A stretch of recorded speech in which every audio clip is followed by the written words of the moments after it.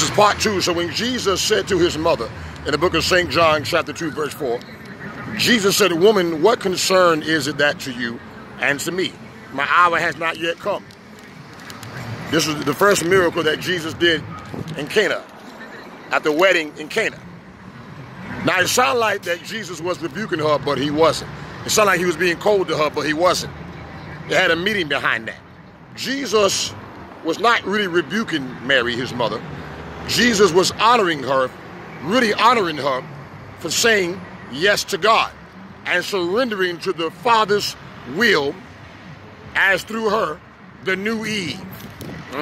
Remember when the angel Gabriel appeared to Mary and said, "You shall conceive a son, and thou shalt call his name Jesus"?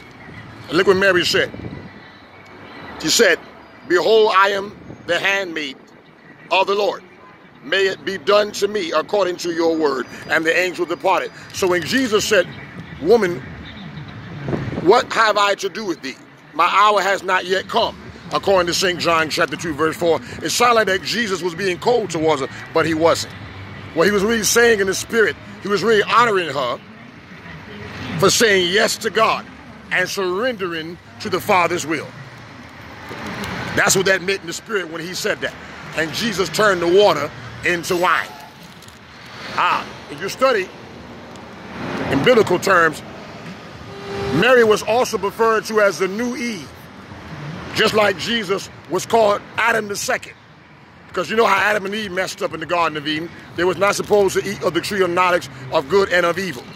They were disobedient, so God put them out of the Garden of Eden. So now every baby that was born in sin. Okay?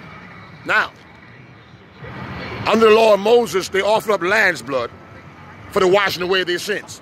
But ever since Jesus came, Jesus became that lamb. That's why Prophet John the Baptist said, "Behold the Lamb of God who taketh away the sins of the world." According to 1 Corinthians chapter 15, Jesus was referred to as Adam the second. Praise the Lord. So Mary represents the new Eve. She surrendered her will to God to conceive Jesus Christ, who was conceived by the Holy Spirit. Hallelujah.